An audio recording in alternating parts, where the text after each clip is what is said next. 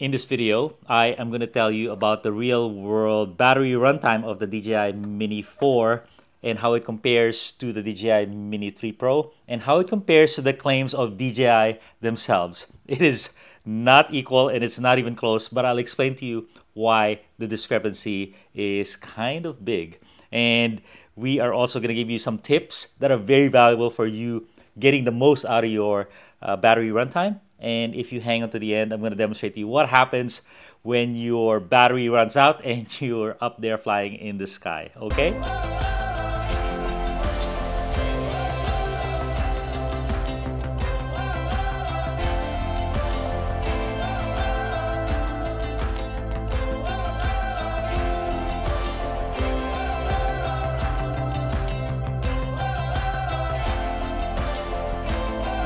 All right, exciting lineup all about battery runtime and battery options. This is the most important part of the drone, I believe. If you're new here, this is drone and tech review.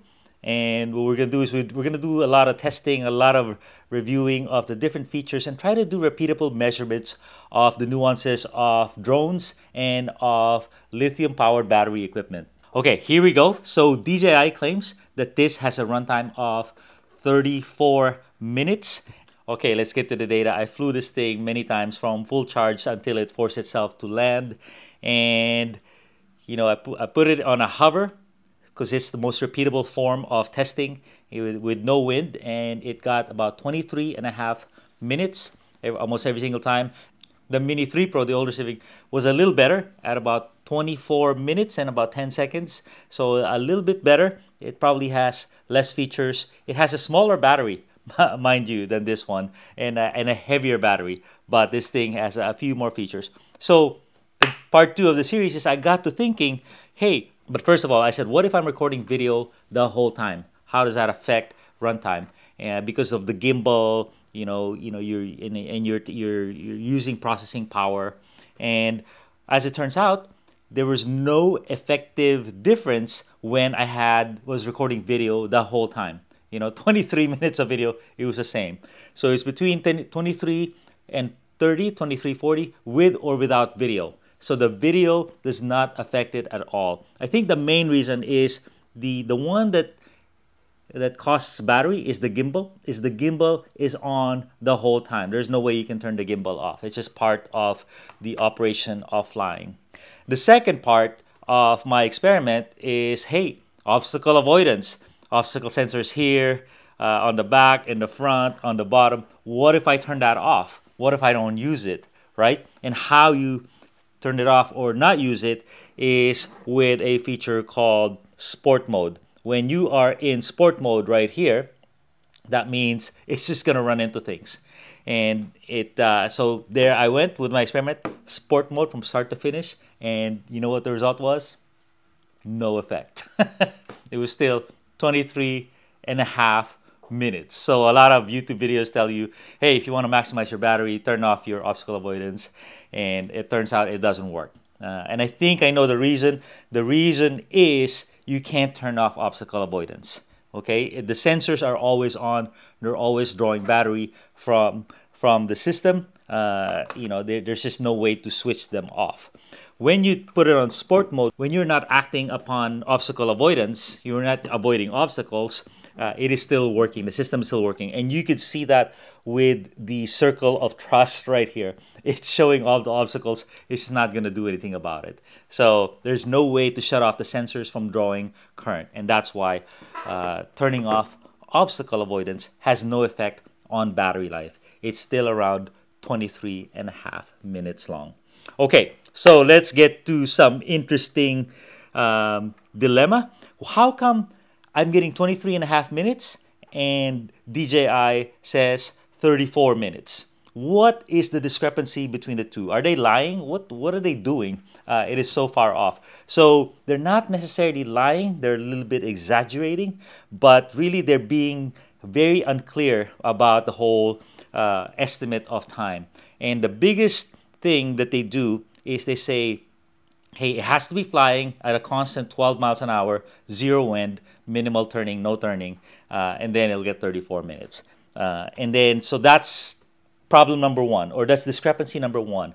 You know, that situation does not exist. You don't fly a drone that way. You're not going from Los Angeles to San Francisco. You know, you're going around you know, hovering, taking videos and whatnot. So really an unrealistic estimate of the battery runtime. And by all accounts, when you're hovering, as opposed to when you're flying at about 12 miles an hour as opposed to hovering, you are going to experience about 15% more runtime than hovering. They say there's an aerodynamic effect, and the hover has to be not too fast, just kind of floating, where the blades give you a little bit of lift. So, you know, whether that's true or not, you know, it's true, but, you know, whether it's 15% or not, we can't really tell.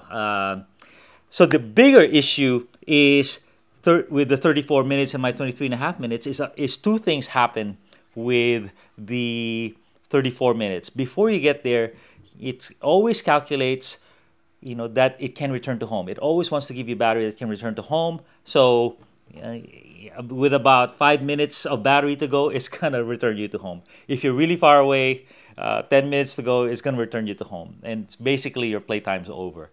So you turn to home and you'll still be afloat, but it's going to want you to be right there where you're going to land. The second bigger issue is it's going to give you a forced landing. You know, with about 20% of battery left, it's going to force you to land. It's just going to, and that's where I do my measurements. If it's forcing me to land, I can't do anything. That's it. But which leads me to, but there's still a little bit of battery left, and that leads me to the what I promised earlier. What happens when you run out of battery? When you run out of battery, it's forcing you to land. But let's say you are in a cliff or you're in water, and you know you don't want it to land. It turns out you have a little bit of life left.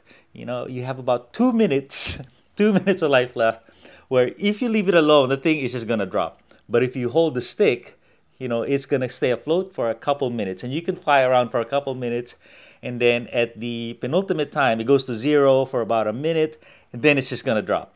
Drop gently, but it is going down. So that's what happens when you run out of battery. Next part of this video, I want to tell you about a couple tricks to optimize your experience. And the first one is that right here, you have your battery life. I'm not sure, because the fonts are so small, and the latest firmware, they're adjustable now, but there's a number here called 99. That's your battery percentage. So this light tells you you have 4 bars. Each bar is 25% of battery, so it tells you I have between 75% and 100%. I just don't know how much. So somewhere in there, right? So if you wanted more granularity, this number right here that says I got 99%. I rarely see it at 100. And it says I have 99% of 100% battery left. And that's going to be real time as you are flying. So very important. And then when you press the button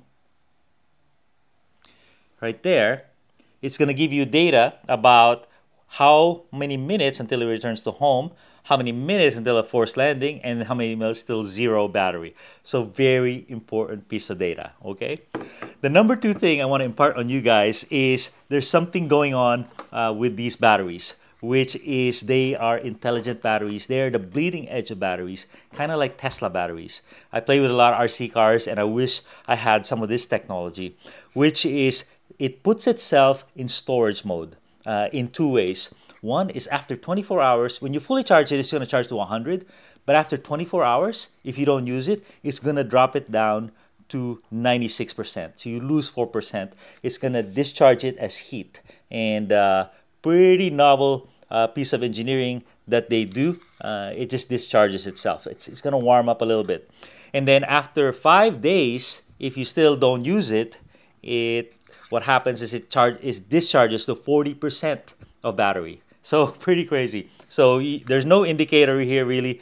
When you turn it on, you'll see the lights, but you're not really sure what's going on. So why they do that? You know, these are lithium polymer cells, and they experience the most degradation when they're at 100%. When they're at 60, which is storage mode, they are at the best place where they can maintain their health. So that's why they discharge him that way. They don't want him to put him to zero because over time it gets lower, and these cells, they cannot be lower than zero. Or zero is really 3.2 volts per cell. They don't want it under there because that incurs damage to the cells. And the last piece of data that I'd like to impart on you is that there is a plus battery available. And so this, like I said, is good for 23.5 minutes of flight time. But the plus battery for about $95 will give you realistically 30 minutes of flight time. So that is pretty good. It's very close to the 34 minutes that you were expecting when you purchased this thing. All right. So there you go. Like I said, when you run out of battery, it always gives you a buffer of about 20%. So when it's forcing itself to land, don't worry. Push up the stick and do what you need to do. Let it descend get your drone in a safe place. Hopefully you can still see it and it's close enough. And then it's just gonna land. Land it yourself. If you run out of time, it's gonna land itself gently wherever it is at that spot where it's zero. All right? Thanks a ton, everybody.